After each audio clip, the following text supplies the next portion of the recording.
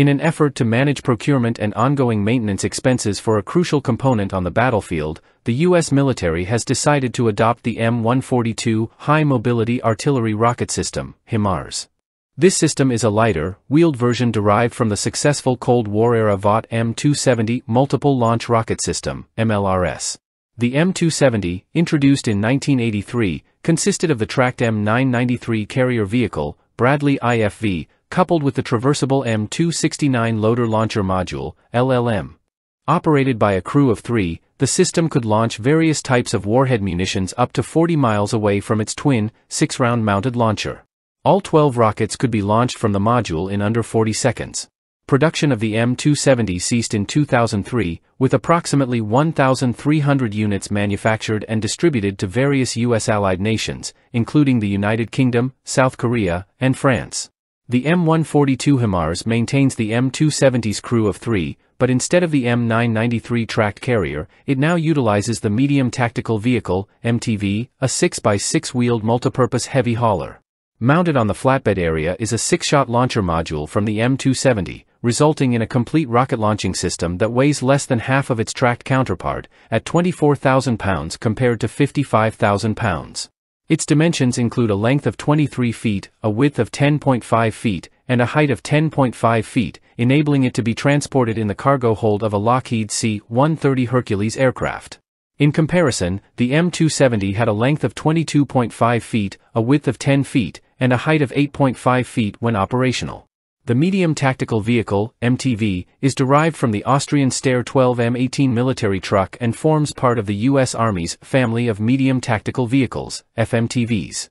These carriers are versatile 6-wheeled vehicles with a crew cabin positioned forward atop the front axle, while the rear axle pair bears the brunt of the cargo weight. The MTV was chosen by the U.S. Army to replace its aging fleet of M35 and M939 service trucks. Initially manufactured by BAE Systems Land and Armaments until 2011, production later shifted to the Oshkosh Corporation brand label. Lockheed Martin Missiles and Fire Control oversees the launcher module and its projectiles. The M142 can deploy either 6x227mm M270 rockets or a single-guided MGM-140 Army Tactical Missile System, ATACMS, battlefield missile. Without its previous M993 tracked configuration and the inherent armor protection it provided at the superstructure, the M142 now utilizes a lightweight armor protection system covering the entire crew cabin. This design choice reduces weight and simplifies maintenance compared to a track and wheel arrangement. The diesel truck engine can be easily serviced and maintained using readily available off-the-shelf components. The M142 achieves road speeds of up to 53 miles per hour and has an operational range of 300 miles. In comparison, the M270 is capable of reaching a road speed of 64 miles per hour with an operational range of 400 miles. The 18th Field Artillery Brigade, Airborne, of the U.S. Army became the first American unit authorized to utilize the M142.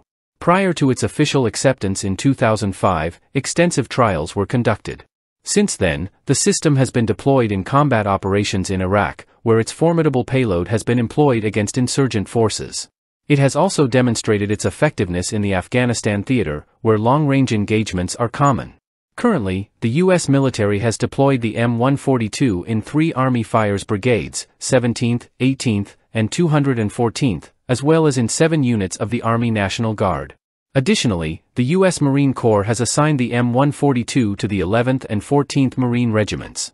Other operators outside of the United States include Singapore with 18 units, the United Arab Emirates with 20 units, and Jordan with 12 units. Additionally, countries such as Canada, Qatar, Thailand, and the United Kingdom have shown interest in the M142 system, although procurement has not progressed as of February 2014.